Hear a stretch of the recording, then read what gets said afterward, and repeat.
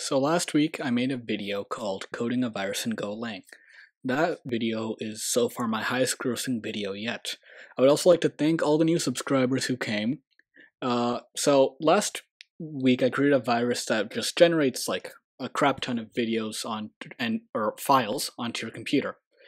This new virus, however, is going to be 100 times more deadly. We will be actually corrupting files to the point that they are unusable. So how's this virus going to work, you may ask? So every single file has code in it. Now, what do you think happens if I were to take every single file and remove the first line from it? 99% of the time, the code won't run properly. Why? Because the compiler is not going to have the values done properly. As a result, the files will be corrupted. At least that's the plan that we're going to be doing. So when you're going to code out this virus that we're going to get to in a few moments, make sure that this is not in your main directory and instead is in a file. Otherwise, it could corrupt your entire computer altogether.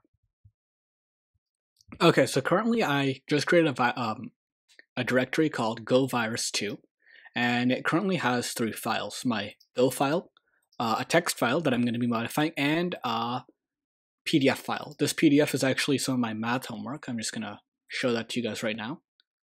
Yeah, it's just like some simple math equations and work that I did. So the idea is that I'm going to be corrupting this file and the text file. So I'm just going to rename this actually test or homework.pdf. Okay, that works.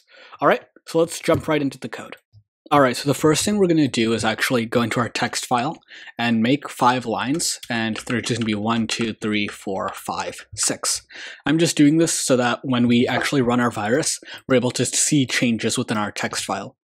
All right, the next thing we're going to do, that's my PDF. Yeah, the next thing we're going to do is go into our Golang file, and as you can see, I've imported some libraries, and these are the libraries that we're going to be using. So the first thing we're going to do, so the way we're going to write our code is so that it's modular. Why are we making it modular? So that it's, one, easy to debug, and it's very good practice in the industry.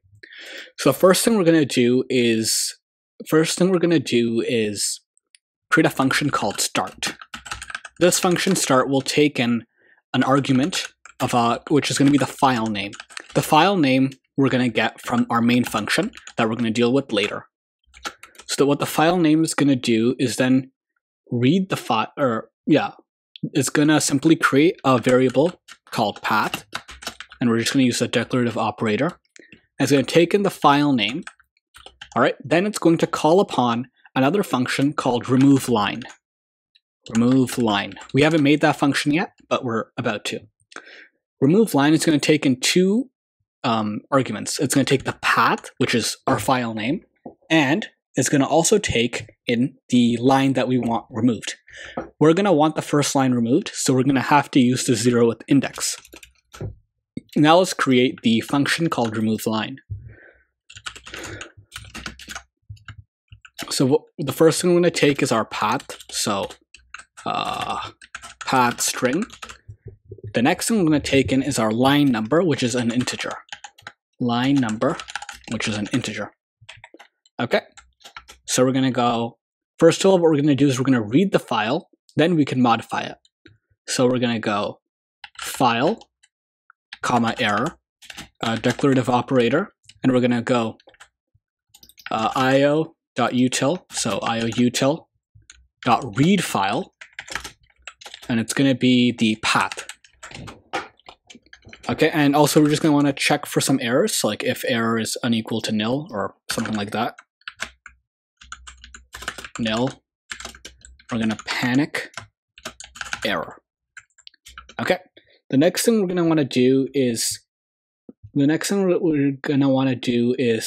create our path so that it's able to be modified. What I mean by that, and I'm going to explain that in a moment. So we're going to create 2 variables. The first variable is going to be called info, and we're just going to leave the other one with a dash because we don't want to use the error operator again. You can if you want to, but I don't think it's necessary. And it's going to take the path. The next thing we're going to want to do is we're going to want to put the info in a mode. So we're going to go info.mode. All right. The next thing now what we're going to do is we're going to take our file and we're going to split it towards the first, we're going to split the file. So we're going to call this variable array, okay? And it's going to be equal to, I'm going to take the strings dot, and we're going to split it. Strings.split, and we're going to split it from the file. So we're going to take the file name, which, yeah, we're going to just take the file, which we are reading right over here. And then what we're doing is we're just going to create a new line. So basically what we're just doing is we're taking the file and then we're just creating a new line. And that line is going to be the one that we're going to delete eventually. Okay, now what we're going to do is we're going to actually have to append our changes onto the file itself. So we're going to go array is equal to append, and it's going to be array, and it's going to be the, we're going to go from 0 to line number. So it's going to be like the, so all we're doing is we're simply taking, so when we don't put in a number here, it automatically considers the last or the first index. All right. And then what we're going to do is we're going to find the, we're going to take the array. What was that? You're going to take the array and we're going to go from line number +1. So since ours is 0, it's going to be 1 all the way to the end, which we'll just leave with a, ellipse. Okay. Now the next thing we're going to do is finally write all of our changes into the file. So we can simply do this by using io.util.writeFile, and we're going to take in our path. All right, the next thing we're going to do is take our changes and convert them into a byte version. Why do we use bytes? Because all files are binary at the end of the day. Okay, and then we're going to take our, and we're going to join the string. I'm going to go strings.join. And it's going to be our array, and then it's going to be the new line, which is a /n. All right, and we're also going to have to specify the mode, which in our case will be writing, because we're writing to the file, but we still have to specify that.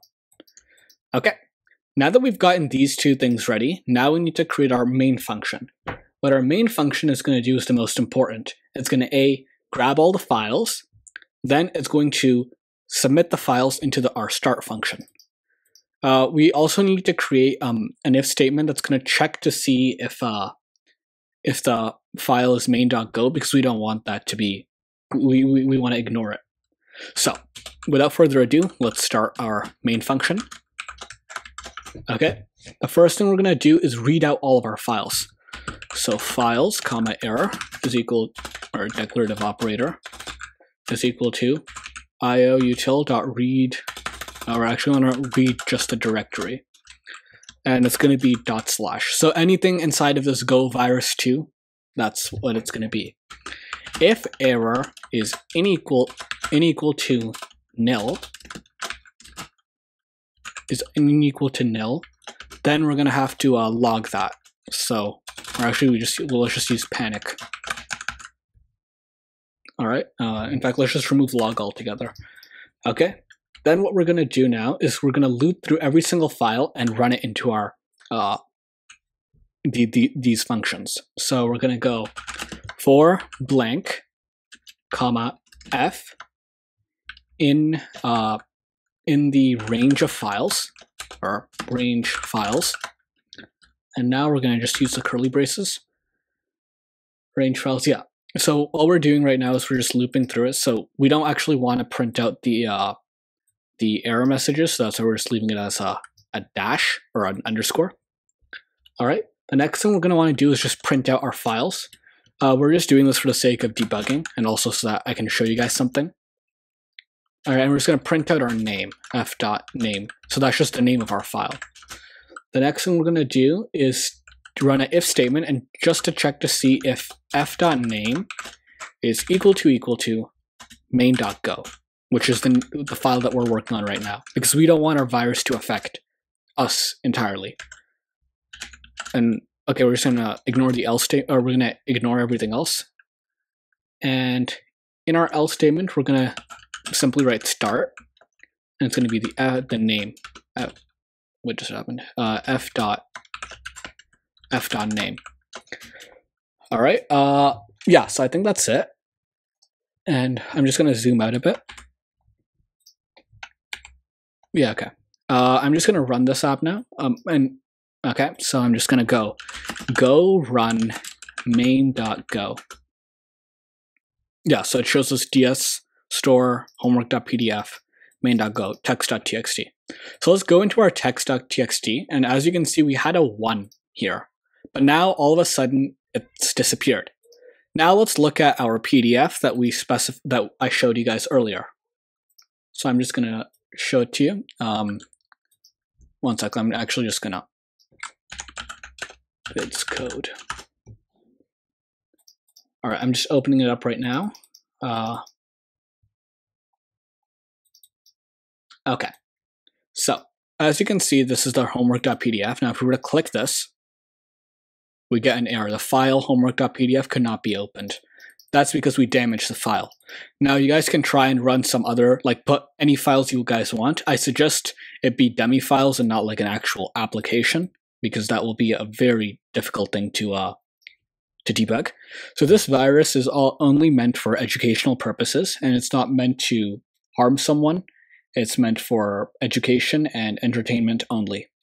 Please do not try this on someone's computer, because you can go to jail for this. Thank you guys for watching. Have a nice day.